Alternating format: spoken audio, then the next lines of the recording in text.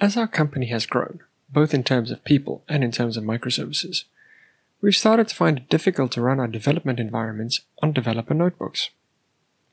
We've developed an internal tool that manages our development environments on our Kubernetes clusters, and you can do the same. In this video, we'll talk a little bit about our tool, why we built it, how it works, and how one might go about building such a tool. Running the most basic subset of our production environment requires 23 microservices. Running this all locally would theoretically be possible, but would have to run something like Minikube on each developer's machine to simulate the Kubernetes environment.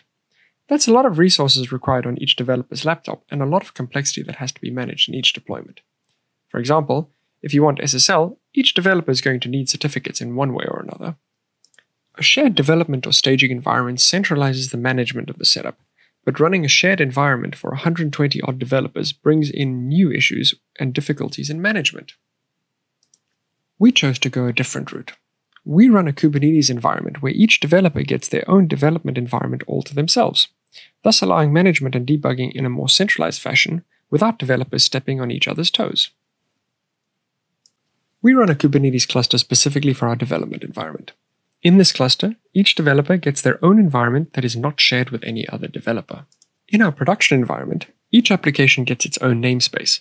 So this means we can't just have a single namespace per developer, not if we want the applications to talk to each other as they do in production. Each developer gets their own namespace per service. Developers can create objects in their own namespaces, but not in those of other developers. A developer can also allow another developer to access specific namespaces that belong to them. This allows developers to work on a feature together. We also use Telepresence to allow local development while making services behave as though they were in the cluster. With Telepresence, a developer can run a service locally, and so avoid building and pushing a new Docker image for every change. The setup we've described needs quite a bit of configuration and management. So, how do we do this? We store the configuration for each service inside the services repository, in a directory surprisingly named Kubernetes. Each repository stores both its production and development configuration. Using templating, we can even share snippets of the config between production and development configurations. Each project fully encapsulates its own deployment information in Crane templates and eJSON secrets. This means that every developer has all the information needed to deploy an instance of every application for themselves. It also means that each developer also has the same configuration when making a deployment. Our internal CLI tool, called Devbox, is used to deploy and manage these configurations from each developer's laptop, allowing developers to deploy, manage, and modify the development environment without having to be very familiar with the details of how Kubernetes works.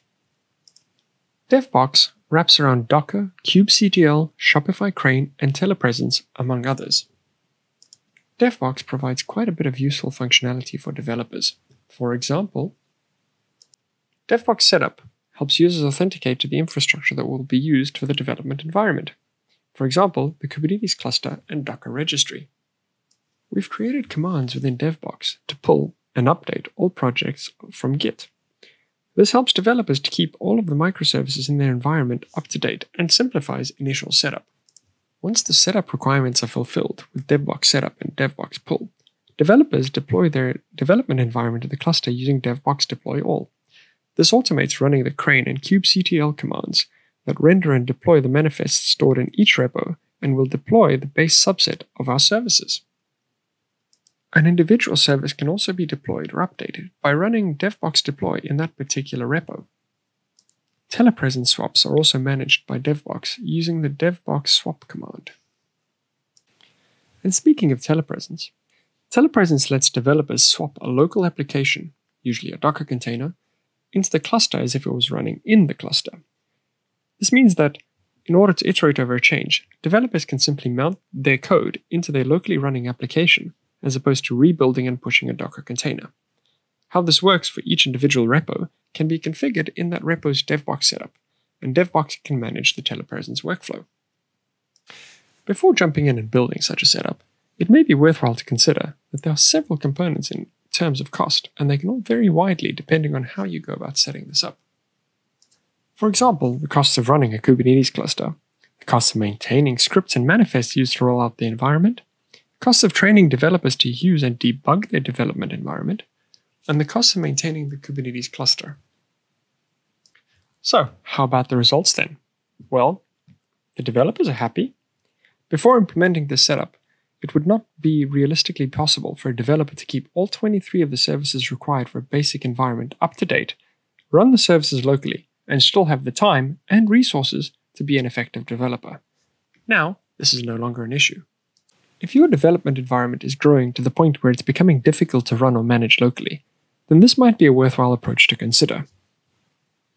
If you decide to do something like this, we recommend building a tool or script to help manage the development environment.